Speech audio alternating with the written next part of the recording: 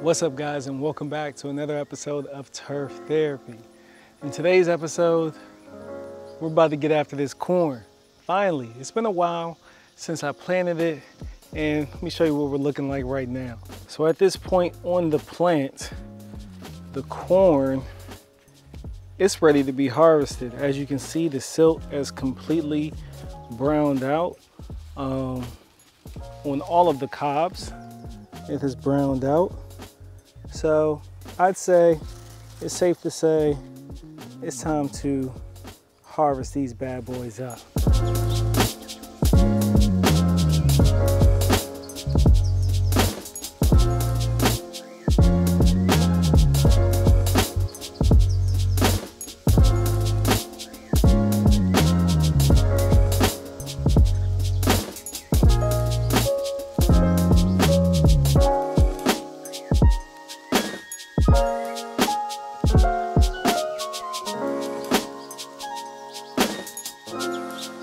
Now, this isn't all the corn that I was able to grow in that grow bag. And when it comes to prepping the soil, that's the most important part when it comes to growing corn in grow bags. See, corn is a heavy feeder. It's nothing more than a fancy type of grass. It likes nitrogen, potassium, and phosphorus, just like any other plant.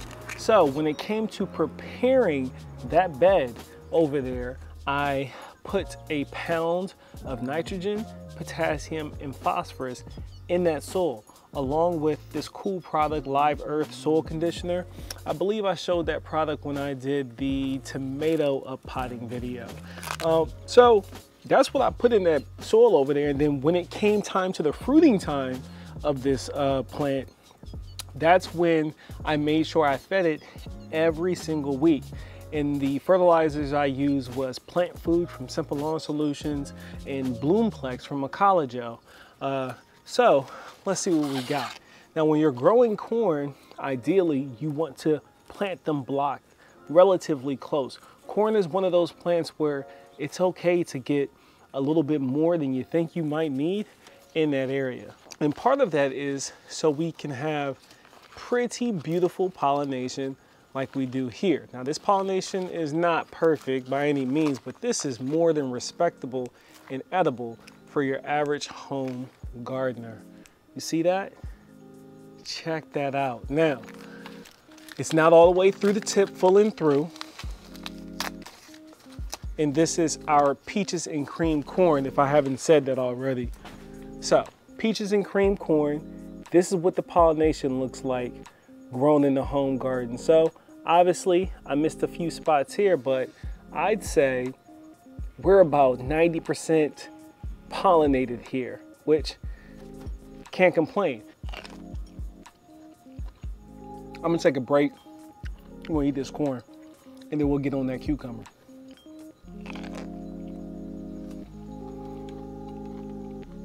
I don't like people looking at me when I eat.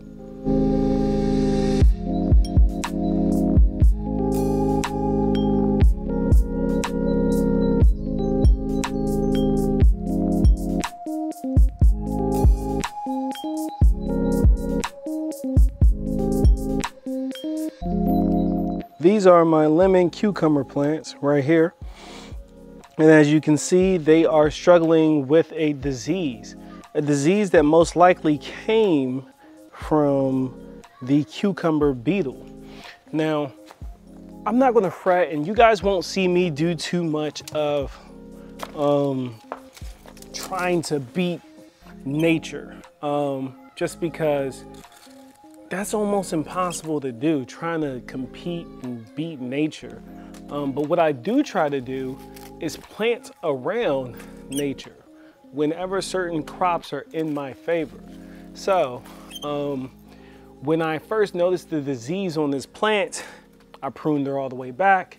As you can see, she fleshed out, she grew more, she put on more fruit, and the disease is still here. Now, I did try to hit it with a little bit of neem oil when I first saw it, but I think it was just pretty much too late at that point. So now I'm gonna let her rest. She's been through a lot. She's still putting on blooms, Those fruit are more than likely not going to mature though. So there's no need me continuing to let her go through this torture. Look at this, huge. Look at that one. Man, that is a beautiful. I really love this fruit, especially paired with the Sodaki tomato. I'm trying to tell you, it hits different. It hits different. Here we go.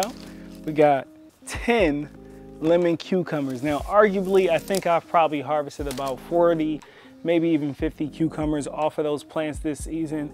Next season, I'm going to make sure I keep track just out of pure curiosity, because the goal for me is to eat what I grow, and I'm not necessarily keeping score, but I am interested to see how much one healthy plant is able to produce before it ends up getting hit by disease or just succumbs to Mother Nature.